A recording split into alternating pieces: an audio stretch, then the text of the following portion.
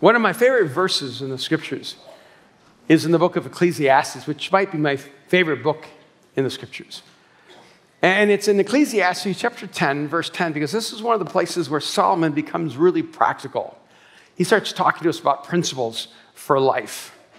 And in this one verse, he drops on us some incredible frameworks for how to lean into our future and maximize our opportunities. 2018 is going to be the best year of your life, but it isn't something that's going to happen to you. It's going to be something that you make happen. You have to decide that this is going to be the best year of your life. For years, I would hear people talk about 2020 vision. I thought, well, that's normal, right? That's what we're supposed to have. Wouldn't it be great if we could have 10-10 vision? Wouldn't it be great if we could not only see clearly in this moment, but see clearly into the future? So here it is. This is Proverbs chapter 10, verse 10. So we can have 10-10 vision. It says, if the axe is dull and its edge unsharpened, more strength is needed. But skill will bring success. Simple verse, straightforward. It's a way that we can make sure that we stay sharp. If the axe is dull and its edge unsharpened, I remember when I went out cutting down trees in the mountains of Virginia, it's hard work. There's nothing easy about being a lumberjack. It takes an intense amount of energy and strength, determination. And I don't know what great lumberjacks do, but I can tell you that my day was spent cutting down a tree. I should have taken a smaller tree, but it takes a long time to cut down a big tree. See, I think sometimes in our lives, we have a sense that we're supposed to be successful, but once you have faith, when you add the language of faith and the language of success, they almost become mutually exclusive, and we start treating it like magic. Or we start feeling badly about success because we feel like our faith should almost make us not want success, so we actually begin to take on structures of failure because we think success is somehow wrong. And I don't know if you know this, but the people in the scriptures who had the greatest success faced the greatest adversity. They had some of the most difficult circumstances in the world. In fact, if you looked at their life in just a snapshot, you would never predict success for them. Names of people that we become accustomed to, and we think of them in their pinnacle moments, like Daniel or Joseph or Moses or Ruth or Esther. But these were not people who began a story where you thought success was going to happen. I mean, Joseph was a slave. And by the way, so was Daniel. Moses was in exile, running because he was a murderer. Ruth lost her husband, was a widow, lost everything, lost her family, and returned as a refugee to a people that were not her own. Esther was the victim of essentially the sex trade, taken as a concubine or a wife of a king who collected women like others collect horses. And this is the narrative that success comes from. See, I'm not always comfortable with the language of success because we don't want to pretend that success comes easily.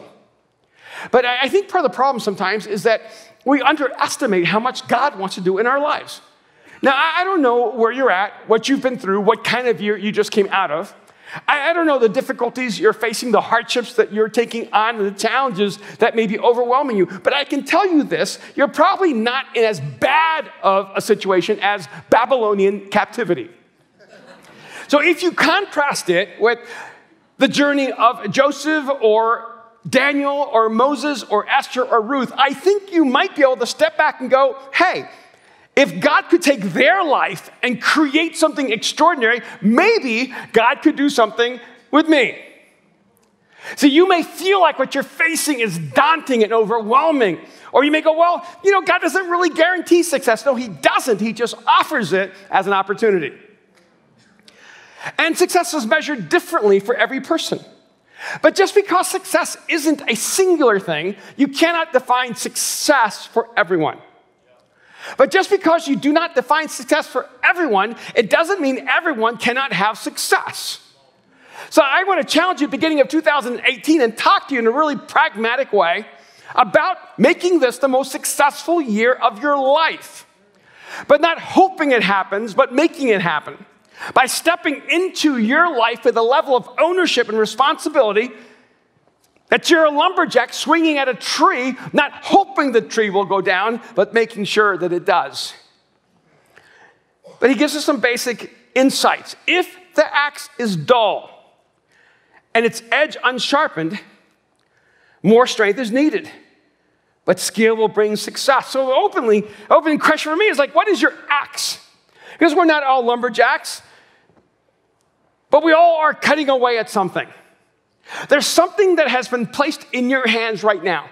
Something that God has entrusted to you that he wants you to accomplish. Something he wants you to take personal responsibility for in your life.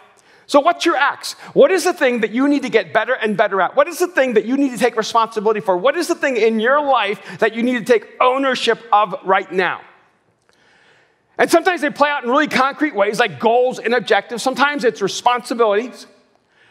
And it doesn't even matter what domain you're in, what arena you're in, what your occupation is, what your vocation is, what your particular skills or talents. I do know this. There's something in your life that God has put into your hands and saying, this is your responsibility. This is your calling. This is your intention in life. And I think it can layer in many ways. Because I look at my life, I go, I have a lot of axes.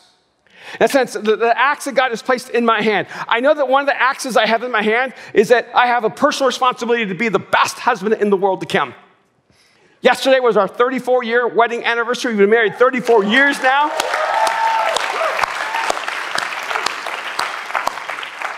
And some days I've been a great husband, and some days I haven't been such a great husband. And I've been cutting away at being a husband for 34 years, but sometimes my axe has gotten dull. And I treated being married to her as if it was something I should assume rather than something I should adore or cherish. And so I think for some of us right now, the axe we need to take on is I need to take on responsibility to be the best husband that my wife has ever imagined. I need to be the best wife my husband has ever dreamed of. See, because if you don't decide to be the best wife and the best husband for your partner, look what you've destined them to. They're married to you, and you've decided to be second best. See, I want Kim to never have to look anywhere else to find the best husband in the world because I'm the best husband in the world, and I keep raising the bar of what the best is. All right, come on. Some of you actually take on is how to be a better parent. I listen to a lot of people talk about their kids like as if they're a moral obligation. I hear people talk with more affection about their pets than I hear people talking about their children. And I understand. But that child is a reflection of you. That dog is not. And one of the axes that have been in my life is to be the best parent I can be. And I know I've messed up. I know I've made mistakes. I know I should have been better. I could have been better.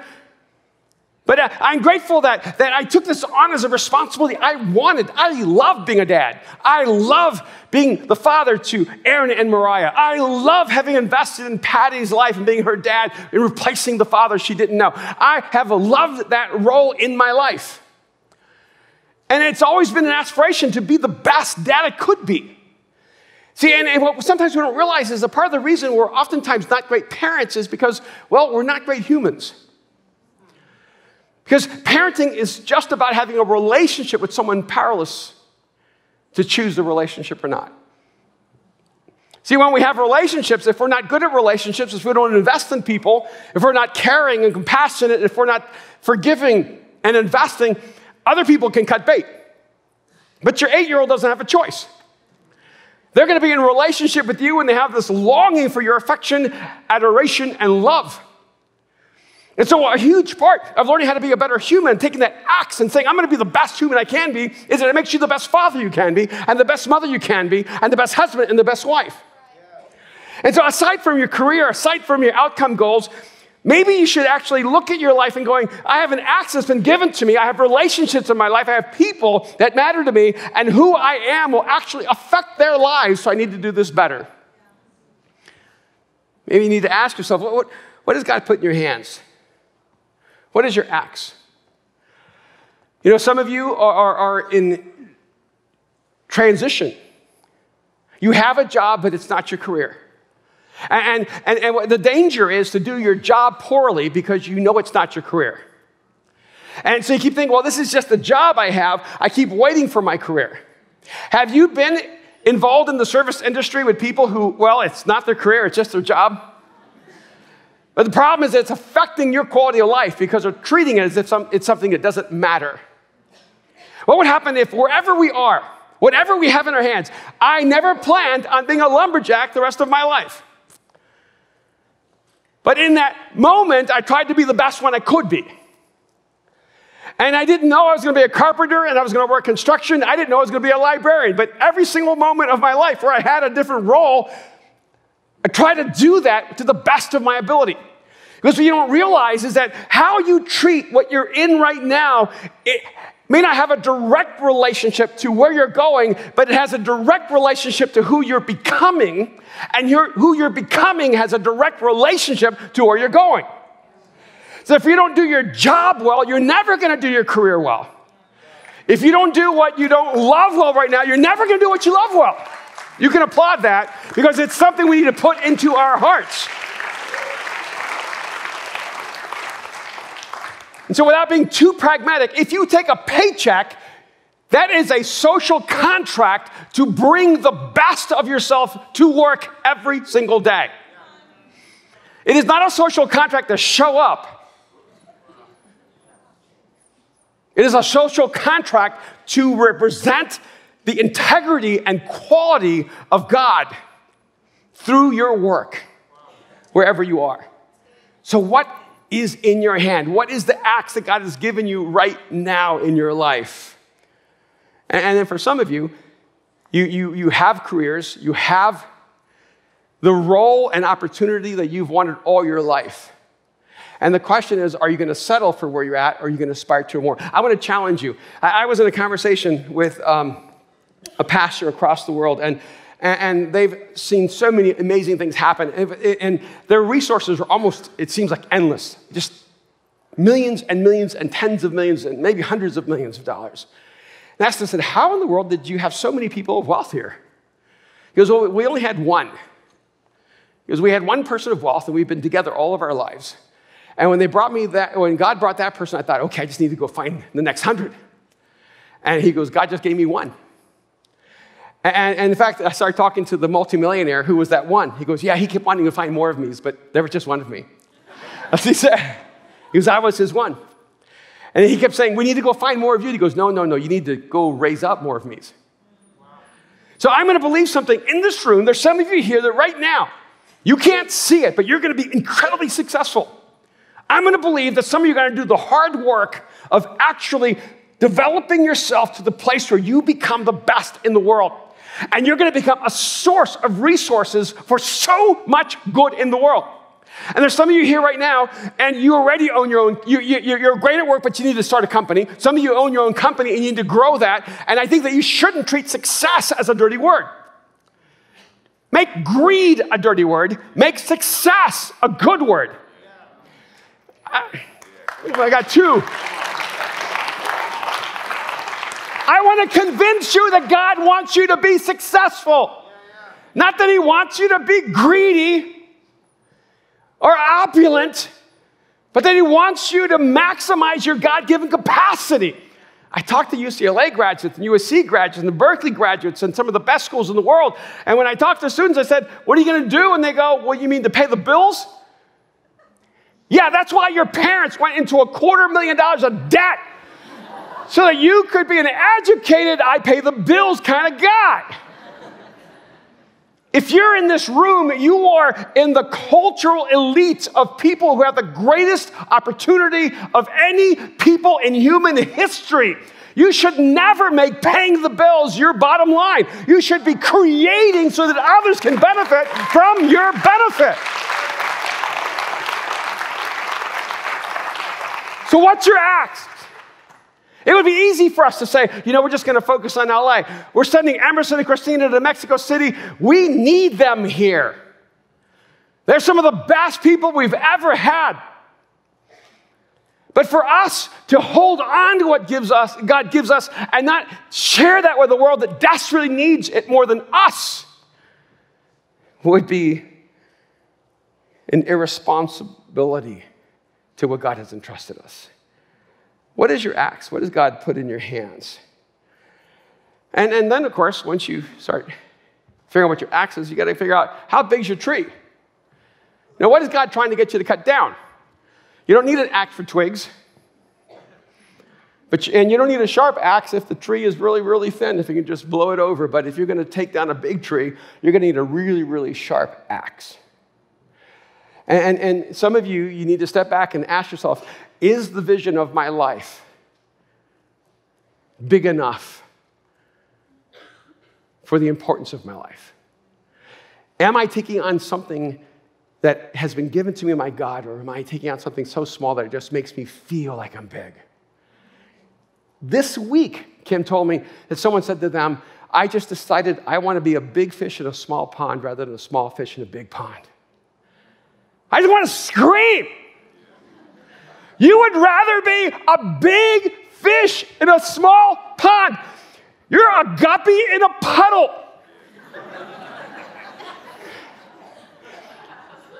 And just because you're like maxing out the puddle, you're still a guppy. You're not a killer whale. You're just a guppy in a puddle. See, when you decide to be a big fish in a small pond, what you're actually saying is, God isn't big enough to do something big with my life in the real challenges in the real world.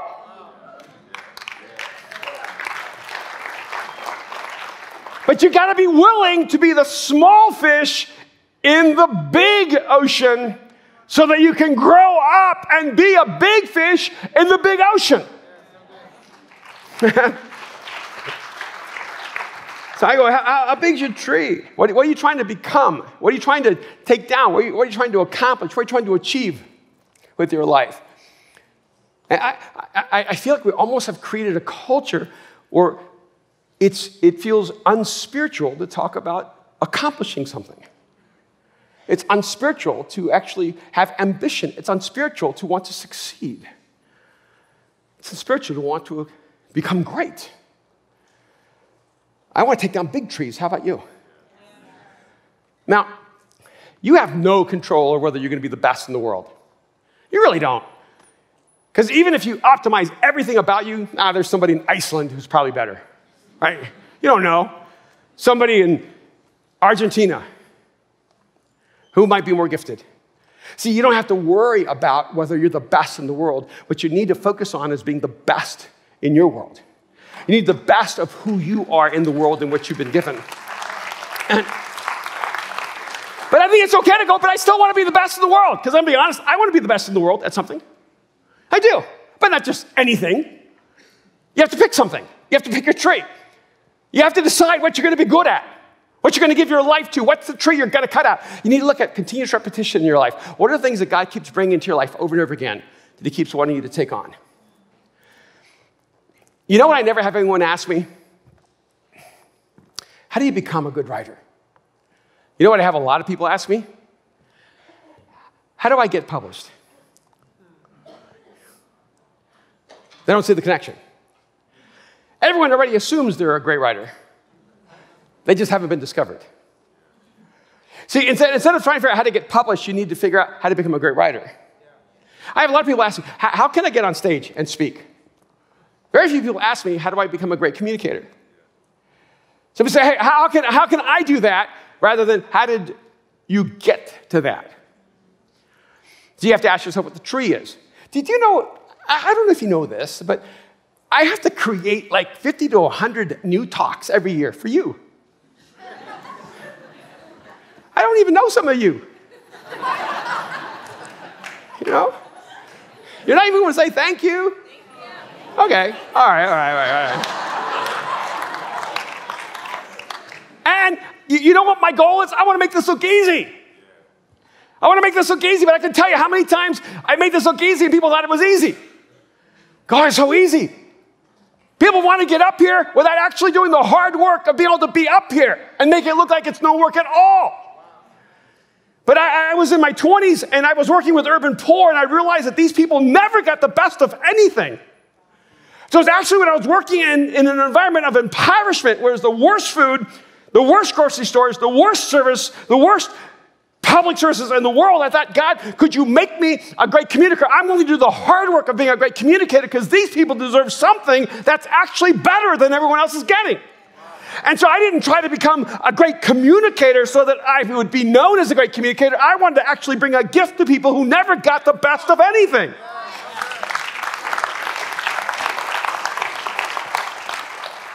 So yeah, I want to be the greatest communicator in the world. Why not? Why not aspire to that? But I'm telling you, it's not easy. It's hard work. But you know what's funny? Sunday comes really fast. Shoo. Like, there I am again, Saturday night. Oh no, another talk. But I shouldn't be shocked because Sunday comes every week. And some of you think I only work on Sunday. But not only do I work all week long doing a lot of other things that steal the time to prepare for this moment, but a lot of times I'm speaking at a lot of different things. And you're invited to the last minute to do all these different things, stepping into these different moments. I have to be in all these different environments with different kind of people. And some of them who believe in God, some of them don't believe in God. And you have to actually learn how to step into those environments and be able to speak into those moments to the people where they are. And it takes a lifetime of work. But it's continuous repetition. It's going, I'm going to go at this tree. I'm going to keep working at this tree. And you have to have a lot of bad talks to have a good one. You have to write a lot of bad sentences to write a great book. But you have to decide, what's your tree? What are you trying to cut down? What are you trying to accomplish in your life? What are you trying to get done? What are you willing to do the hard work of? Because if you don't know what you're trying to accomplish, I promise you, you will not accomplish it. So how big is your tree?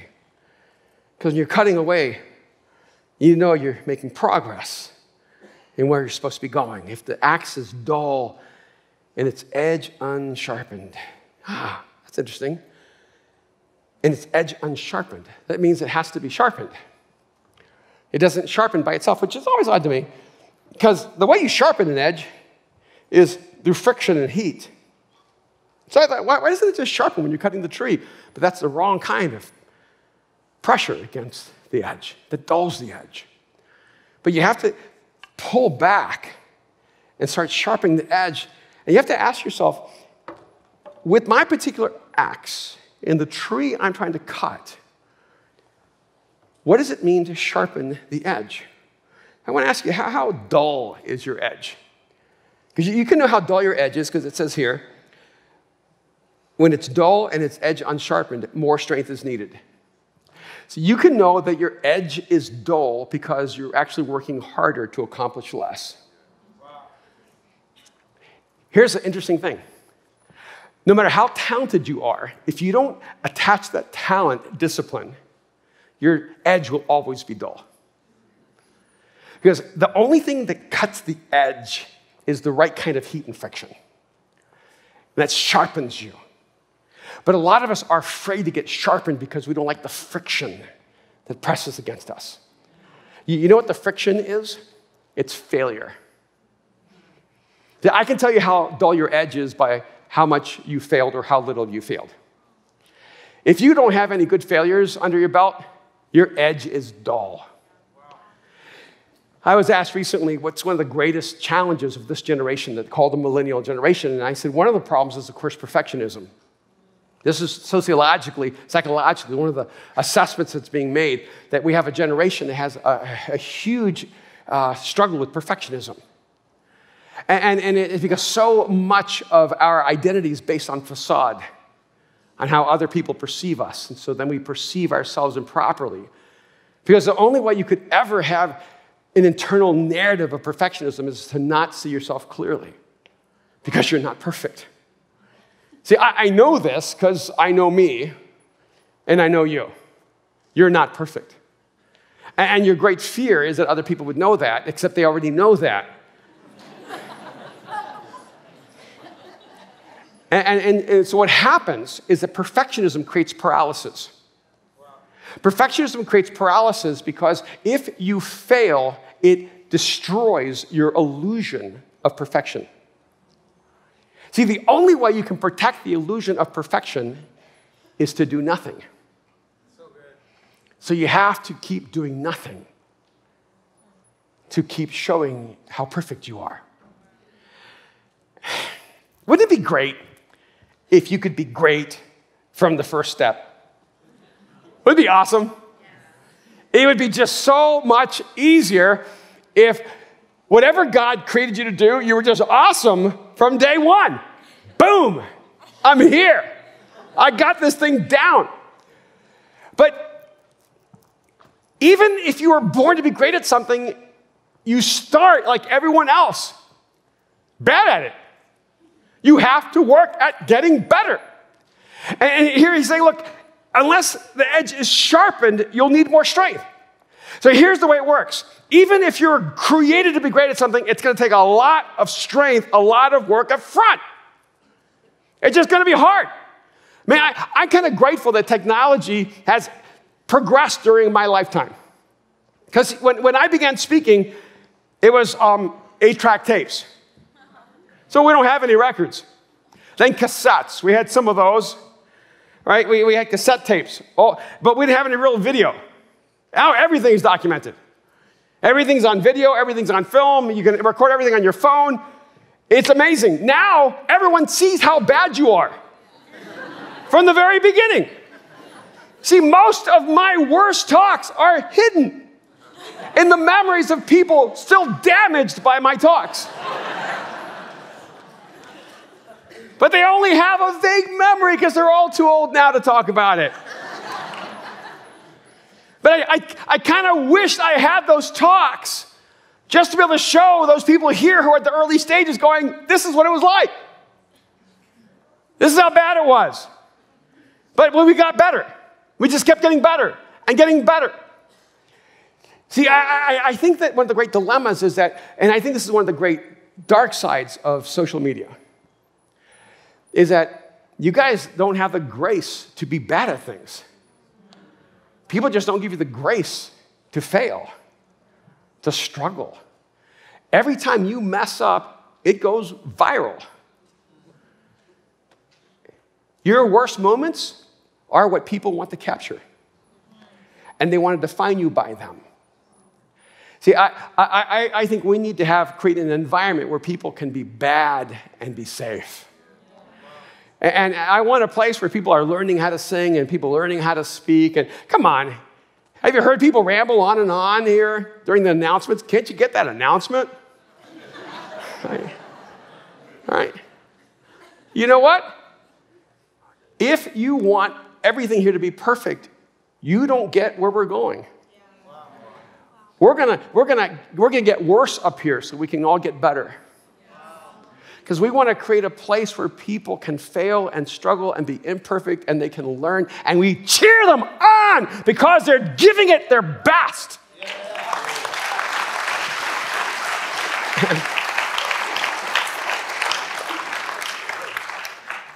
I've been a little run down, I've been a little sick, and so Kim, you got all nervous and worried, and had one of our doctor friends come over to the house because I wouldn't go to the doctor, and kind of frustrating, and now I'm like over-medicated. I feel like I'm about to just collapse from all the vitamins in me. But she wouldn't let me. I was going to go play basketball on Friday because I asked the doctor on Thursday, so this means I can play ball tomorrow, and Kim got a little angry. So she didn't let me play basketball, but she did let me do housework all day. And I realized, okay, this is how it works. If you're sick, you can't play basketball, but you can work on the house all day, and it's all good because that's part of the healing process. And I'm not bitter. I'm just saying I've learned there's a divide or a hypocrisy that's involved in that. And I can't even remember what I'm talking about now. But yeah. So no, I really can't. And oh, wow. And how dull is your edge? It's really dull right now, God. And all right, so I was really sick, and then and my wife. And who knows? That was going to be such a great point. And wow, look at that. Find your edge. Is that the title of my talk? Wow. Man, I thought it was staying sharp. You should find your edge. You should. That's I agree with that. And 100%, 100%. And anybody remember what I was talking about? What was I talking about, John? Holes in the wall. In the great dilemma. Oh, yeah, that's right. Thank you. That works. See, so while we were working on the house, see, it's coming back to me.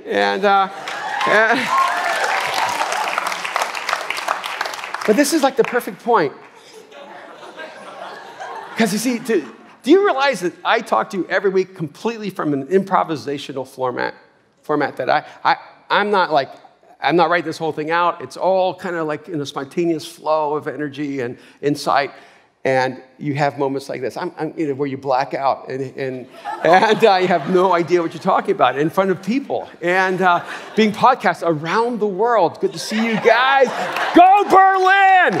And so Aaron moved out to Venice Beach about a month ago. So I heard Kim say something. Oh, we should put a bed in there in case we have guests. And I said, no, I want that as my office. So I took it over really fast. And then I started turning it into an office space, and then she started helping me and buying me some stuff. It was so cool. And we were driving last night, and I said, hey, honey, do you know anyone who does construction? Like they can fix holes and maybe paint, She goes, that room doesn't need construction. There are no holes and doesn't need painting. I said, well, do you know anyone who, can fix holes and paint? She goes, it doesn't need that. Well, see, there's some things I'm not really good at. And I've been putting things up on the wall. And then I don't know if you notice, sometimes you could put a nail and then the nail doesn't stay. You put a bigger nail and then it's like you start getting a hole, and then the concrete starts falling apart and then the things you're putting up start falling and scratching the walls and then the next thing you know, hammers are going where they shouldn't go and she's technically right. We didn't have any holes, and we didn't need painting, but I've been in that room. I was there all day Friday, and now we have holes and need painting. And so I've been putting up, so I went and found photographs and posters, putting them over the new windows and the new abstracts, and so that she couldn't see the damage. In fact, she came in the room, she goes, that doesn't look good there. I said, it's perfect. It's exactly where I want it. And because you know what I've discovered is that I need more strength to do things I'm bad at. It just takes me forever to do what other people are good at because I'm not good at it. And one of the ways you can know that you're in your intention is that you're actually getting better at what you do the more you do it. If it's taking more and more strength, you're just not really created to do that. It's hard work up front, but if you do the hard work, eventually you move into a rhythm where it feels easy. It just comes to you. Whenever I start a book, it's so hard. And I begin that book with so much insecurity and self-doubt and self-loathing. I'm I'll never be able to write another book. I don't even know how I ever wrote a book. I don't have one more sentence. I have no more ideas. I'm never going to have enough material. And you're just fighting through it. And you go, oh, I got a sentence. This is a beautiful sentence. I start adoring sentences because it's all I got. And let me share with you my next sentence. And it's hard work. And when you get to the end, you can't believe you've put together all these sentences. Have created a work that people are moved by. But it's never easy. But what's amazing is that when you're in your skill set, when you're in that place of intention, your hard work actually makes it easier and easier and easier for you because you've worked so hard up front. But at the same time, if it's really hard always, you're probably doing the wrong thing. The other day, Mariah was sharing at Venice. And I think the only reason she shared was just to be able to mock me. And because she got there, did the offering, she goes, I'm not the first McManus who was a worship leader at Mosaic. My dad used to be the worship leader at Mosaic, which is actually true. And I don't know if I'd call myself a worship leader, but I was a leader standing up here during worship. And I, played the guitar and sang. And she goes, yeah, my dad was the first one who wrote all the songs, and he had the first album, which no longer exists. It has been destroyed for the sake of all humanity. And she started saying, my dad used to be the worship leader, but then my dad realized he should be communicating instead. And thank you, love. But it's true. Like Kim would say to me, honey, I know you love music, but because when you sing, people expect you to be as good as when you speak. And I say, well, what are you saying? What are you saying? Like, And it's true because, see, you have to embrace some things and go, I love this, but this is not what I'm created to do. I can enjoy this. I mean, I'm still waiting for the Warriors to pick me up. And it's getting late. It's getting late. But I'm still hoping. I mean, they picked up Nick Young. They could pick me up. And I'm sorry. I shouldn't have said that. But there are things in my life I've had to let go of because they took too much strength because I didn't have the skill or the talent. But then there are other things I started doing and realized, wow, this is my sweet spot. This comes naturally. Are you asking yourself, God, what am I created to do? What is that takes less strength because I'm developing an edge that's making me focused? More strength is needed. But then he says, but skill will bring success. I love that. See, my hope for you this year is that you'll stop wasting your strength. That you'll stop wasting your energy doing the wrong things. That even if it's in your arena, that you'd stop seeking the right things for the wrong reasons. Like if you want to be an artist, but stop seeking fame. If you want to be an entrepreneur, then create wealth, but stop pursuing greed. Like make sure that you're doing things for the right reasons so that you're getting the right skills to move you forward and so that you're gaining strength from what you do. You know what I've discovered in my life? Whenever you're doing things just for you and for your personal benefit, it ends up sucking your soul away. But when you're doing it for others, there's a strength that comes to you. It's unexpected. So I'm going to pray and believe that some of you here, you're going to do the hard work of creating multi-million, multi-billion-dollar companies. Yeah.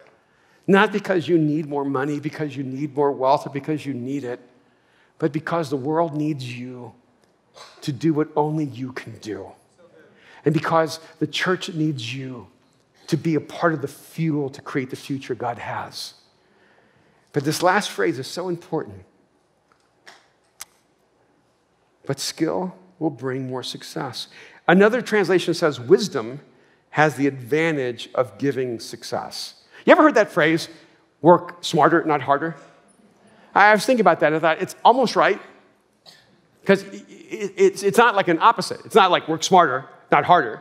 Because I've discovered that anything worth doing is worth doing hard. See, I work hard. People ask, what's the secret? A lot of it is I just work harder than other people. I just got up before other people, went to bed after other people, worked more days than other people, worked more hours.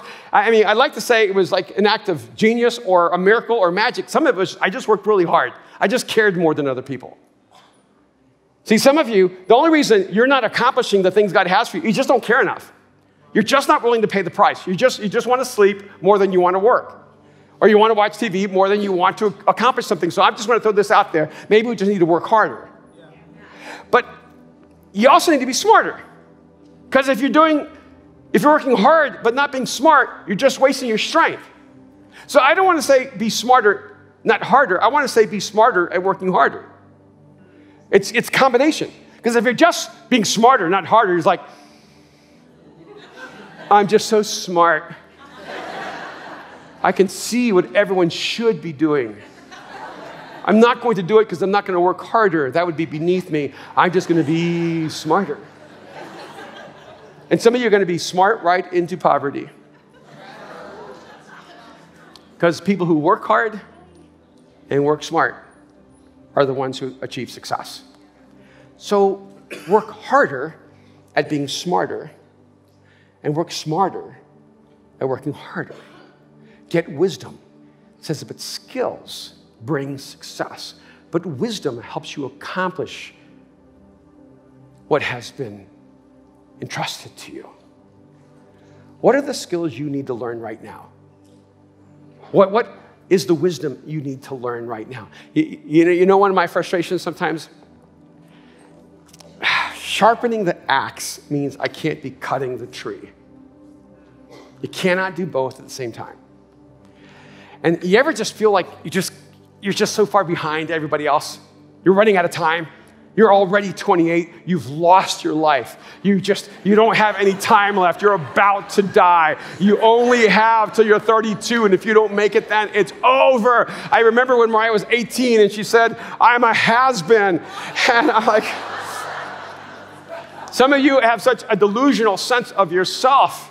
Do you realize that in my early 50s, I set goals for myself for when I'm 70? 72, technically. Because there are certain things I want to be great at that I'm just okay at right now. And so I told myself, okay, I'm going to give myself the grace of time. I'm going to give myself 25 years so that when I'm in my 70s, I'm going to be one of the best at that. Some of you just need to keep working at it, but you have to take time to stop chopping, to step back and start refining. What are the skills you need to take on right now so that you can become more successful? Do you need to step back and learn so that you can lead? Do you want to learn how to communicate? Start listening. You want to learn how to lead? Start following. If you want to learn how to succeed, you need to start humbling yourself and fail. Because the only way you will ever expand your future is to go deeper. You cannot go higher without going deeper. And there's some of you right now, you just need to start taking on some good failures. You need to start taking on some risks. You need to start taking on some new adventures and new endeavors in your life. Man, 2018 will be the best year of your life, but it's up to you. The axe is in your hand. The tree is right in front of you. You have the opportunity of cutting it down and watching God grow in you the strength to create a different kind of tomorrow. But you have to decide that you want it, that you are going to do it. So I can't wait. I'm so excited. This is going to be the greatest year of our life. We're going to see God do such great things.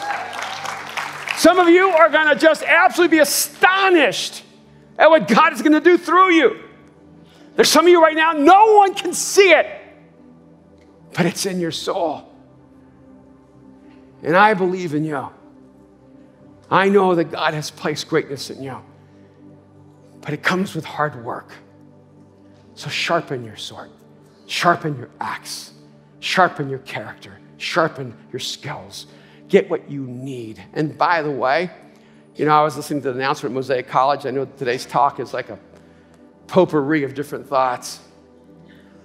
But, we started Mosaic College so that we could start sharpening the edge so that men and women could lead with greater power and effectiveness. And I think I'm so inspired. I think I'm going to teach a class this semester, Joe. And I think I'm going to teach a class on communication, and or maybe leadership, or maybe thinking. And I think that my class is not going to have a title. I think I want the class of the people who are going to take the ask and say, I want to make the biggest difference in the world, and I'm willing to pay the price for it. And we'll figure out what we do. And I'm a busy guy, so to add this to my schedule is not easy. But I just think that the future leaders of the world are in this room. And there's some of you here, you have so much influence, and it's time to use that influence for the kingdom. There's some of you here, you own your companies, and it's time to take your company and use it as a platform for the kingdom of God. There's some of you here, it's time for you to partner up and say, let's do this thing together. And everyone in this room can have the most successful year of your life. It's on you. It's up to you. This is your moment. What are you going to do? Wow. Hey, would you guys just thank God for this? All right. So good. So you may be here, and you came to church today, and you thought you were going to hear about heaven, or something else that was not so relevant to your life. But I want you to know Jesus Christ, God himself, stepped into human history 2,000 years ago, died on the cross, and rose from the dead so that you could live the life you were created to live. He didn't die on the cross just to take care of you after you die on this earth. He came to put into you the life you were created to live right now. And it's the scriptures that Jesus entrusted us with that says, and this will bring you success. So if God is saying, I want to bring you success, I think you can trust that. But the first step for some of you is crossing the line of faith and giving your life to Jesus. Because you cannot receive the life God has for you without God in your life. So right now, I want to invite you, if you're here and you're ready to make this the first step of 2018, to cross the line of faith and say, Jesus, I give you my life. Here's the greatest exchange you'll ever make. You give Jesus your life, he will give you his life. I'm telling you, it's an unfair exchange. Right now, Jesus wants to give you his life. He wants to give you life. He wants to give you new life, a new future, a new heart, a new you. So I just want everyone just to bow your heads for a moment, just close your eyes. If you're here and you're tired of doing this alone, and you're ready to do this with Jesus, you're ready to let him create in you a new heart, to create in you a new future, a new life. I want you to pray this simple prayer right now. Jesus, I give you my life. That's it. Jesus, I give you my life. Right now, just pray that prayer. It's the beginning of a conversation you and God will have that will last forever. Jesus, I give you my life. Right now, just pray that. Just declare it in your heart. Jesus, I give you my life. Jesus, I give you my life. If that's you, if you're beginning this year, crossing the line of faith, giving your life to Jesus, if that's how you're starting this new year, if this is how it's going to begin the best year of your life, if you just whispered that prayer, Jesus, I give you my life, I want you to hold your hand up high right now. I want to pray for you. Beautiful. Way to not hesitate. Wonderful. All over the room. Anyone else right now? Jesus, I give you my life. Right now, just hold it up high. Don't be embarrassed. This is your moment. I want to pray for you. Jesus, I give you my life. Wonderful. Father, I pray for those in this moment have crossed the line of faith, have just declared to you, Jesus, I give you my life. I pray that right now they would know that you have given them your life. I pray that right now they would know that you have come to dwell in them, that they belong to you, that you will never leave them or forsake them. That you would wrap them up right now with your love and your presence. And God, I pray that 2018 would be the best year of their life. That it would be the new year, the new beginning, the new heart, the new dream, the new future, the new freedom. I thank you, Father, for everyone else in this room as well. That they would step into a new future. May you take all that they've learned in the past and simply turn it into the material to create a more beautiful, astonishing, brilliant future. We thank you, Father. We thank you, Jesus, and we pray in your name. Amen. Thank you for that beautiful message, Pastor Erwin. And if you're one of the people that made that decision to cross the line of faith, to follow Jesus with your life, we have one step for you to take, and that is simply to text the word decided to 71711. Text that word, and then somebody from our team is going to reach out to you, because we are so excited that you've made this decision, but we want to make sure that you don't make it alone, that you know that we are with you, that not only are you following Jesus, but you are also joining his family, you're joining his community. So just text decided to 71711. We love you, Mosaic. It was so good to see you at church. We'll see you next week for week 2 of the Best Of with Erwin McManus. Have a great day. Love you.